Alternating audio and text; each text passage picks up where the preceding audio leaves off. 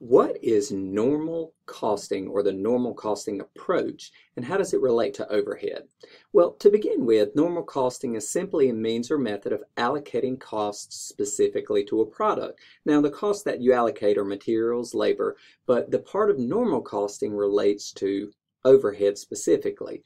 Basically, what it does is the accountant or the organization comes up with a standard or derived overhead rate. That is the total overhead. You come up with a rate for how you would allocate some portion of the total overhead based upon the driver of an overhead cost, and it's related to the output of the product.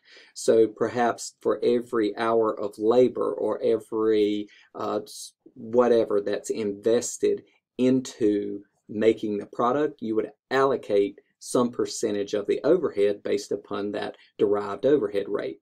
Now, the great thing about using a derived overhead rate is it smooths expenses out. You avoid some of the cost spikes that otherwise you would see if you reported actual cost as they occurred, like activity-based costing would allocate. Okay, and it's certainly more accurate than just projected cost, or what we call standard costing, where you put an expected amount rather than the actual cost rate as it's happening. So with that being said, how do you calculate your normal costing rate?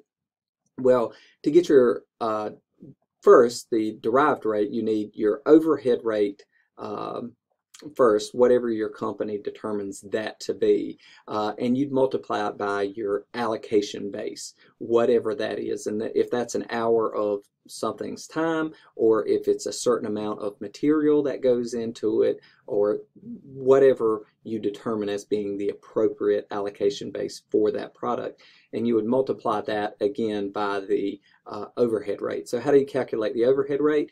You take the total overhead and divide it by the total allocation base. And like I said, your allocation base can be any number of things, but it can be money spent on something, or the total value of what you're putting out, or the total number of units that you're putting out. And if you can use any of these to come up with that, again, that allocation base, it will give you the multiple to multiply by your, again, your actual allocation into whatever you put in there times your overhead rate.